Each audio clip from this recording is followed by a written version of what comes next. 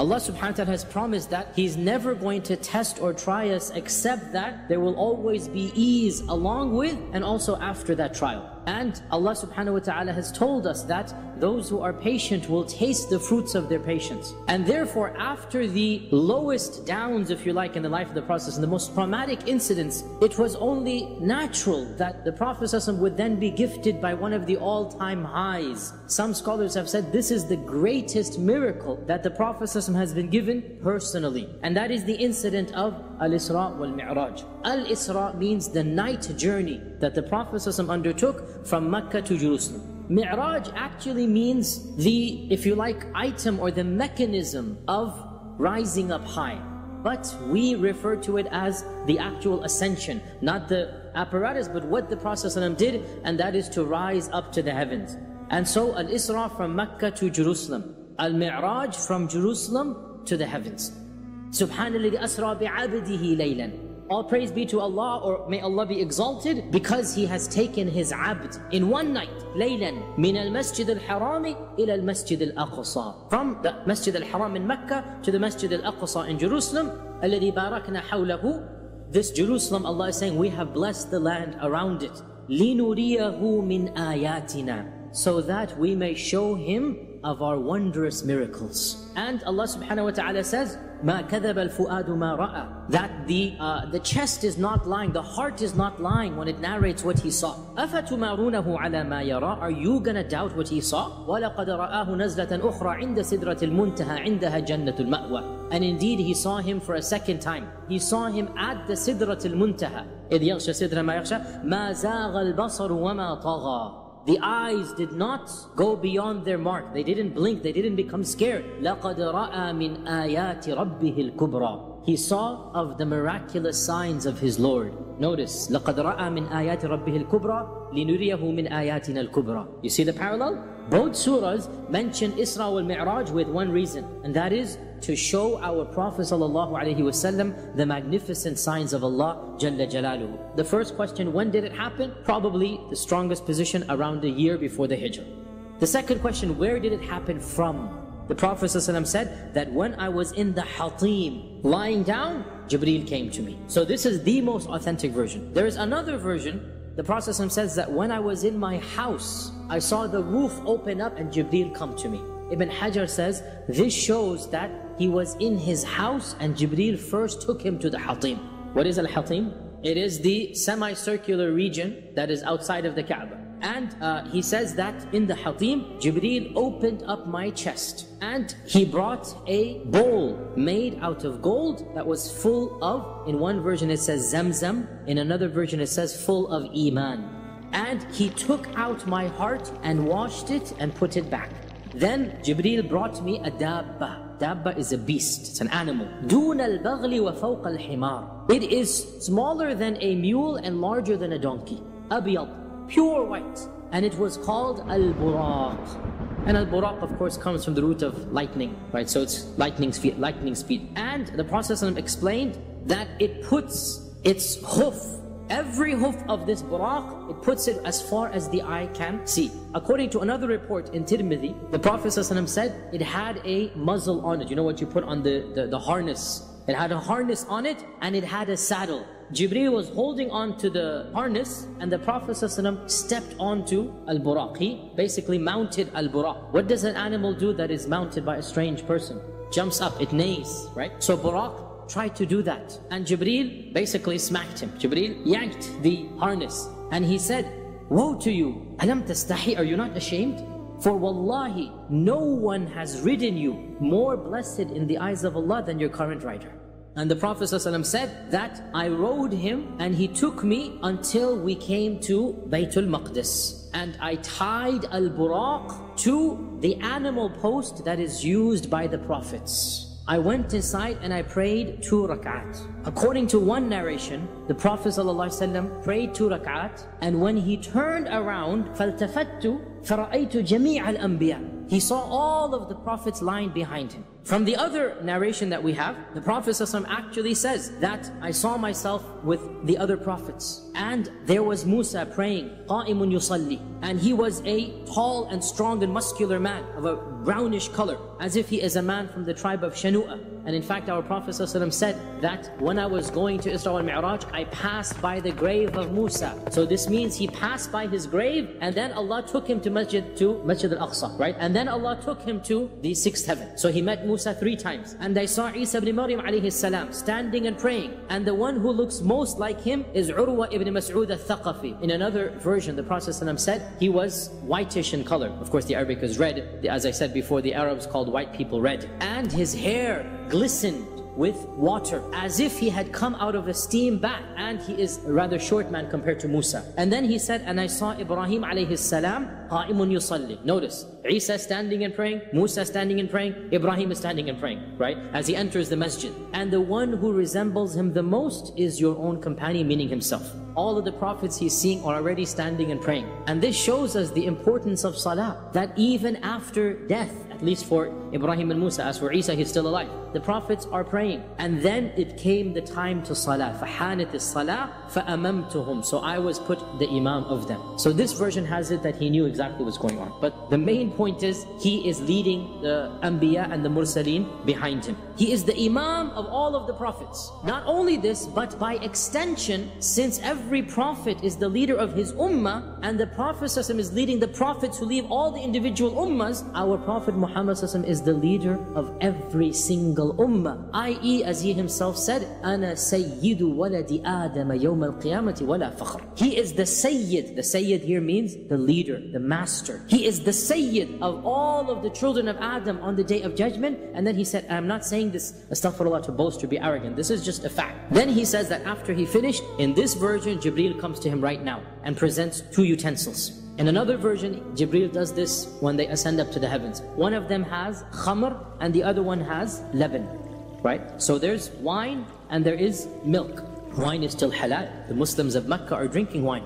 And Jibreel says, choose, and choose for your ummah. So the Prophet ﷺ chose the milk, and Jibreel says, you have chosen the fitrah. Asabtal, you have chosen the right one, and that is the fitrah. That is when the Jibreel came to him, and the Prophet ﷺ says, Jibreel asked permission for the doors of the heavens to open. And the gatekeeper behind the door asked, who is it? So Jibreel says, it is Jibreel. And the gatekeeper said, do you have anybody? And Jibreel said, yes, I have with me Muhammad ﷺ. The gatekeeper says, has he been sent for? Jibreel says, yes. So then the doors open up. So for every single one of the 7 heavens, the same story happens. They get to the 2nd heaven and it's closed. Jibreel asks permission. The gatekeeper says, who is there? Jibreel says, it's Jibreel. He says, is anybody with you? The same conversation. Every single one of the 7 heavens. The Prophet ﷺ goes to the first door opens, and there is a man standing. The Prophet ﷺ described him as being tall, huge. And Jibreel says, this is your father Adam, so say salam to him. So the Prophet ﷺ said salam, and Adam responded and said, Marhaban bil-ibn as-salih wal-nabiy as-salih. Welcome, O noble son, and O noble prophet. Welcome, O righteous son, and O righteous prophet.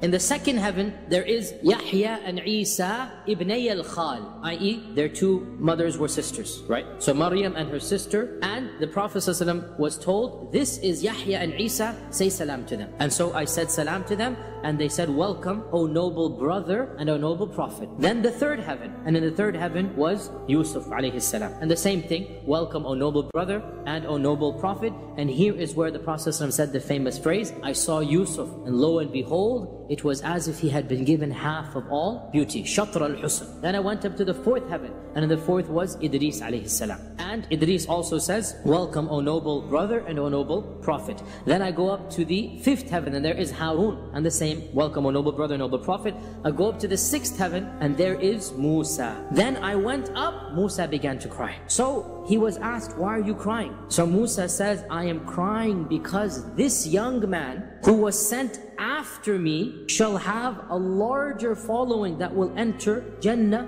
than my own ummah. And then he said that I went up to the 7th heaven, the same question back and forth with Gabriel, and then I saw Ibrahim alayhi salam, and he was sitting with his back leaning on the Al-Baytul Ma'mur. What is Al-Baytul Ma'mur? Allah subhanahu wa ta'ala mentions وَالطُّورِ وَكِتَابٍ مَسْطُورٍ فِي رَقٍ مَنْشُورٍ وَالْبَيْتِ الْمَعْمُورِ. It's in the Quran, Surah Al-Tur. Al-Baytul Ma'mur means the frequented house. The only information we have about Al-Baytul Ma'mur is that the Prophet ﷺ said it is a house similar to the Kaaba. In one version, it is the Kaaba of the heavens. Just like there's a Kaaba on earth, in another version, it is above the Kaaba on earth, such that if it were to fall, it would fall on the Kaaba on this earth. So it is above the Kaaba of this earth, and every single day since Allah has created the creation, 70,000 angels enter Al-Bayt Al-Ma'mur to basically do tawaf and pray, and those 70,000 never return, and every single day this happens. And Ibrahim is there because he is the one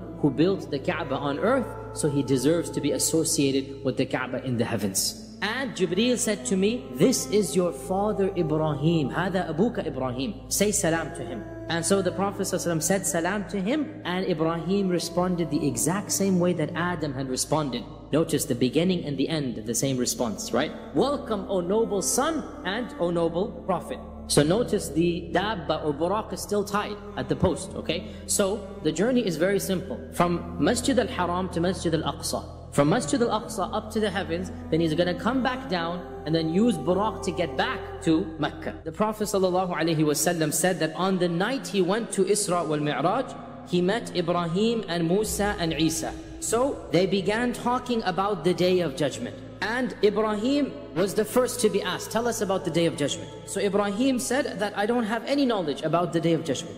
They asked Musa, and Musa as well said, I don't have any knowledge. They asked Isa, and Isa said that I have been promised or informed that one of the signs of it is that I will be coming back. And Allah Azza wa Jal knows when that is, and the Dajjal will come. So Isa says that I know that Allah will send me back to this earth, and I will kill the Dajjal, and the people will then go to their various countries and lands, and Ya'juj and Ma'juj will come forth, as Allah says in the Quran, مِن كُلِّ حَدَبٍ يَنْسِلُونَ. From every single valley, from every single area they're going to come, and every water they pass by, Ya'juj and Ma'juj will be drinking this water and finishing it up, until I will make dua to Allah that they be killed. And so Allah Azza wa Jal will kill the Ya'juj and Ma'juj, and the entire world will be stenched with their decomposed bodies. As far as one can smell their scent, their putrid smell. I will then make dua to Allah to get rid of these bodies, so Allah will send rain from the sky, and these bodies will be washed away. And when this happens, I have been told the Day of Judgment will be like a pregnant woman who's about to give birth. It's going to happen at any time. And the Prophet ﷺ says, what Isa says, we find it in the Quran. حَتَّى إِذَا فُتِحَتْ يَأْجُوجُ وَمَأْجُوجُ وَهُمْ مِنْ كُلِّ حَدَبٍ يَنْسِلُونَ. Seems very clear that the Prophet ﷺ is engaging in conversations with the other prophets. Where did this happen? Did it happen in Baytul Maqdis? One possibility. Did it happen when he's moving up to the heavens? Another possibility. There's another conversation that is recorded. The Prophet ﷺ said, لَقِيتُ إِبْرَاهِيمَ لَيْلَةَ أُسْرِيَ بِي. I met Ibrahim the night that I went on the Isra. And he told me, Ya Muhammad, O Muhammad sallallahu alayhi wa sallam, أَقْرِ أُمَّتَكَ مِنِّ السَّلَامِ. Give my salams to your ummah, and inform them, وَأَخْبِرْهُمْ أَنَّ الْجَنَّةَ طَيِّبَ التُّرْبَةِ. That Jannah, its soil is beautiful and luscious. وَأَنَّهَا قِيعَانِ. But it is barren. وَأَنَّ غِرَاسَهَا سُبْحَانَ اللَّهِ وَالْحَمْدُ لِلَّهِ وَلَا إِلَهَ إِلَّا اللَّهُ وَاللَّهُ أَكْبَرُ. And the seedlings that we put in this soil will come from everybody saying Subhanallah, Alhamdulillah, La ilaha illallah, Allahu Akbar. Every Subhanallah becomes a tree. Every La ilaha illallah becomes a tree. Every Allahu Akbar becomes a tree. It is also narrated, and again we don't know when. Perhaps this happened in Baytul Maqdis. Perhaps it happened after the 7th heaven. That he met Malik. So our Prophet ﷺ said that Jibreel said to me, "O Muhammad sallallahu alaihi wasallam, this is Malik, the Khazin of Jahannam, the gatekeeper of Jahannam, give him salam." So the Prophet ﷺ said, I turned around to greet him. Before I could say anything, he was the one who greeted me, so I returned the salam. And he did not smile at all. He seemed completely somber and completely sad.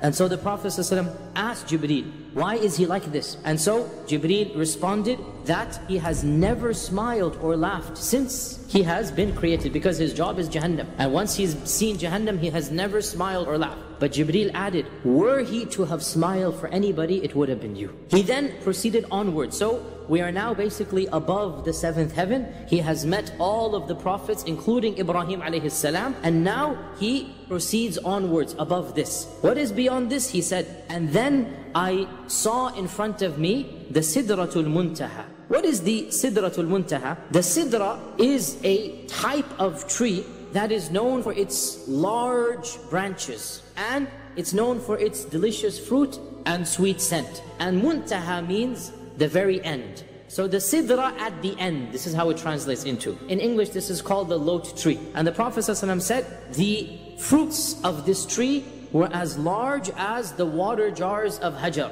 And then he said, its leaves are like the ears of the elephants. And then I was told, هذه سدرة المنتهى. This is the Sidratul Muntaha. In a hadith in Bukhari, he said, ثُمَّ انطَلَقَ بِي. Then Jibreel continued going up with me until we got to the Sidratul Muntaha. فَغَشِيَهَا أَلْوَانٌ. There were colors basically going up and down the tree. لَا أَدْرِ مَا هِي. I don't know what those colors are. And Allah Azza wa Jal himself says in the Quran, إِذْ يَغْشَى السِّدْرَةَ مَا يَغْشَى. That when the tree was covered up by what it was covered up with. Allah doesn't tell us what. This is the last thing that the Prophet ﷺ saw before he went above to meet Allah subhanahu wa ta'ala. And we know that everything that rises up from earth stops at Sidratul Muntaha. Allah says in many verses that Allah raises things up. The soul's prayers, du'as, good deeds, right? Kalimat tayyib, all of these things, Allah raises it up.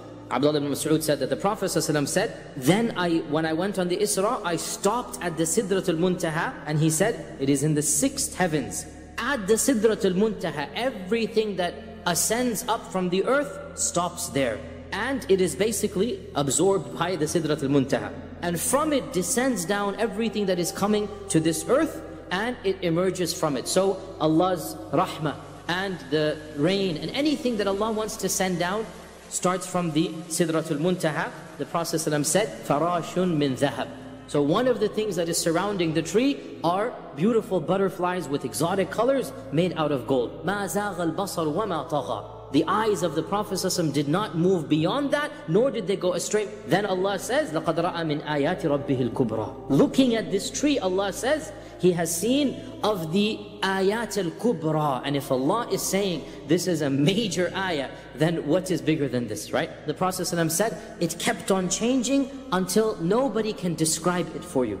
It's an ever-changing tree. Then the Prophet ﷺ said, and at the base of the Sidratul Muntaha, there are 4 rivers coming down. 2 of these are hidden, and 2 of these are open. So I said to Jibreel, what are these rivers? So Jibreel said, as for the hidden ones, they are ones in Jannah. You're not going to see them in this world. And as for the ones that everybody can see, the river Nile and the Euphrates river. Jibreel is telling him that the Nile and the Euphrates are blessed rivers. As for the 2 rivers of Jannah, they are Al-Kawthar and Salsabil. In one version, the Prophet ﷺ said, ثُمَّ رُفِعَ لِي الْبَيْتُ الْمَعْمُورِ. Then I saw Al-Baytul Ma'mur. In one hadith, it says that, so I passed basically Ibrahim in the 7th heaven, and then I saw Sidratul Muntaha. In the other hadith in Sahih Muslim, the Prophet ﷺ said, and then I went to Sidratul Muntaha, and it is in the 6th heavens. Imam al-Nawawi tries to explain this, and it seems like a good explanation. The trunk of the tree begins in the 6th heaven, but its branches finish at the end of the 7th heaven.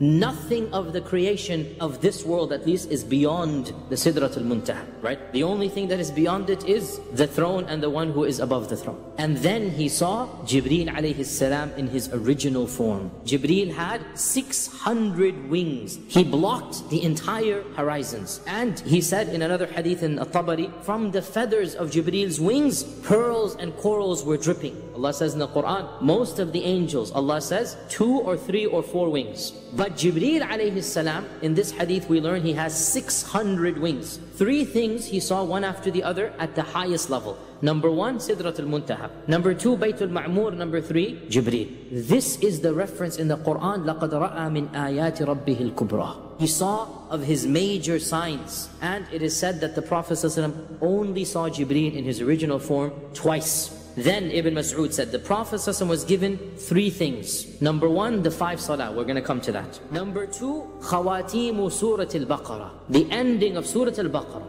And number 3, Allah promised him that whoever worshipped him from his ummah without doing shirk, that he will be forgiven and caused to enter Jannah. And the Prophet ﷺ said that the last 2 verses of Surah Al-Baqarah, I have been given them from underneath the throne of the treasure of Allah. And we know that whoever recites these 2 verses, Allah will protect him. In another hadith he said, whoever recites these 2 verses on a nightly basis, يعني كفتاه, they're going to be enough for him. He doesn't need anything else. It was then that the Prophet ﷺ went to the gist of Al-Isra, and that is the divine appointment. In Sahih Bukhari, the Prophet ﷺ says, then I was caused to ascend forth in the singular, not Jibreel anymore. And I rose to a level where I could hear the pen writing. As the Prophet ﷺ said, the first thing that Allah created was the pen. And then Allah told the pen, Uktub. So the pen asked Allah, what should I write? And Allah said, write everything that will happen until the end, until Yawm al-Qiyamah. Write everything. He went beyond Jibreel, he went beyond even the Sidratul Muntaha, and he heard the divine pen as it was writing in the book that Allah Azza wa Jal has with him. There is a book that Allah has above the throne. And therefore,